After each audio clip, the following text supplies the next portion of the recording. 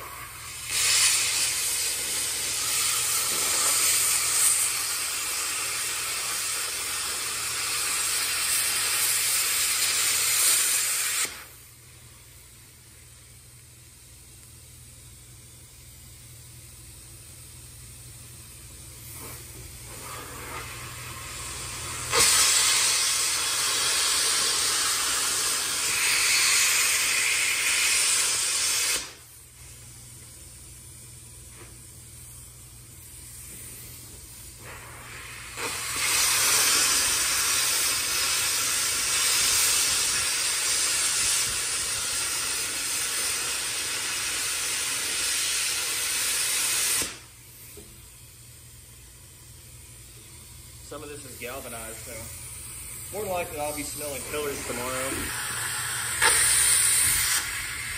If you notice, there's a little haze that's just kind of floating around in here.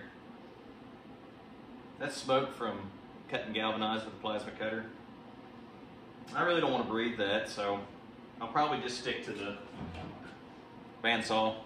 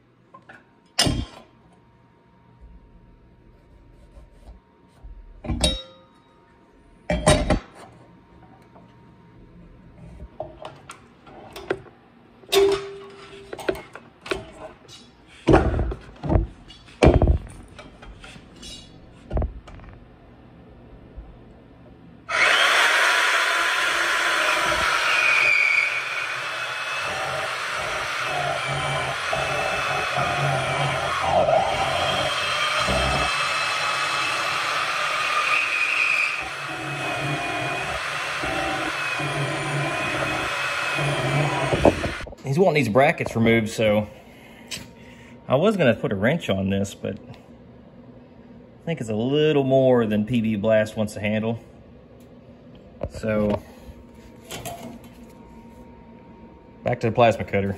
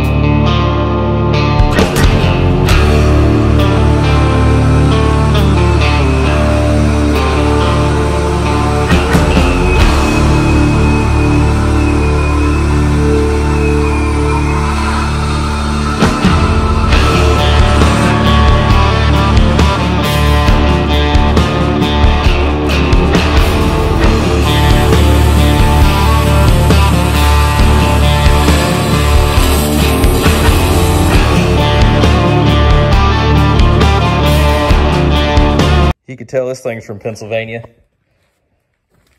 Bunch of junk like this fell out as I was cutting. Where are you at? I guess it ain't that bad. Got some chunks in it. But she'll hold.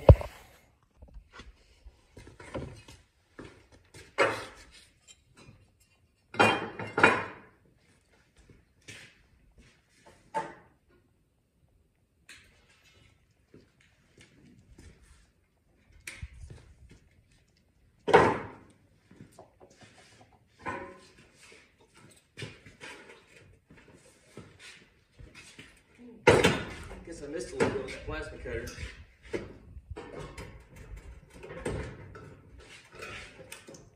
holding on. It's nothing now.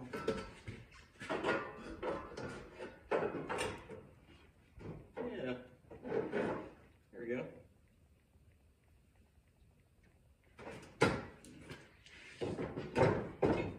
Thing before we get started. Let me go down a little bit under.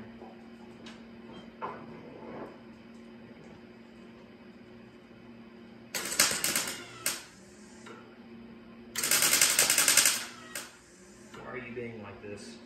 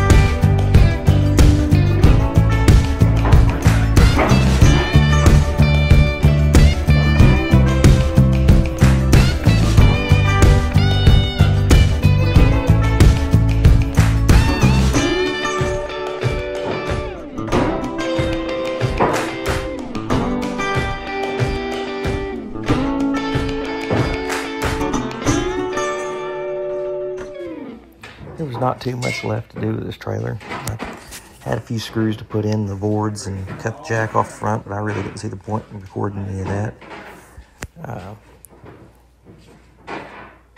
Here's a picture of the trailer when we got done with it. Turned out pretty good for 4 hours of work. If you like the video, give her a thumbs up. I appreciate you all watching it. We'll see you on the next one.